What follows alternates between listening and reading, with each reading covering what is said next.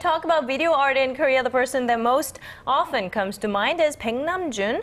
But what many people don't know is that someone named Park Hyun-ki was actually Korea's first video artist. Well, he unfortunately passed away at a very early age, but his legacy lives on. His massive collection of over 20,000 works is still with us, and our Yim Yoon-hee takes us there.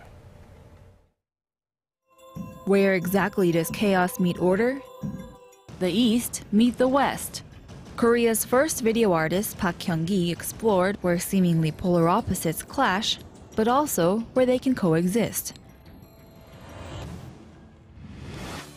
Video art was a new artistic medium, not just for Park, but also for the world.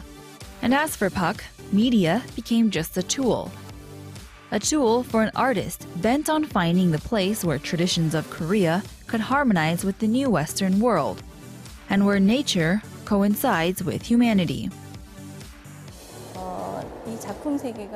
These artworks are on the foundation of nature, but also on Korean traditions. He wanted to find harmony with Western formal language in Korea.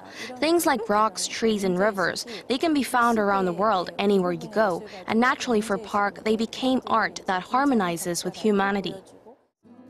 And nature immediately became his focus, necessary to begin a piece. He would have to go looking for his materials in the great outdoors.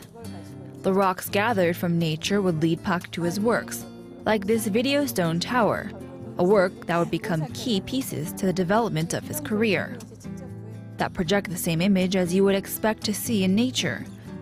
Park blurs the line between reality and illusion in this low-tech, naturally unnatural work. But his inspiration from nature goes much deeper than the materials he used. Park found a continuous cycle in life, and he conveyed that flow through his video art, each screen capturing another step in this circuit. He found this flowing connected system in the world and the cosmos, but also in his own two hands. For Park, one of the most important images is the hand. The hand has 5 fingers, but also holds the 5 senses, the 5 elements, and even the universe. The hand is close to you. It's something you use and see every day. So for Park, this was a big part of his search to find harmony in our world. Park continually strove to think of ways of preserving the traditions of Korea, while still adapting to a rapidly Western and modern world. He was always looking for a unique angle of Korea, and as a result of his perseverance, he just may have found that perfect center. Yim Yoon-hee, Arirang News.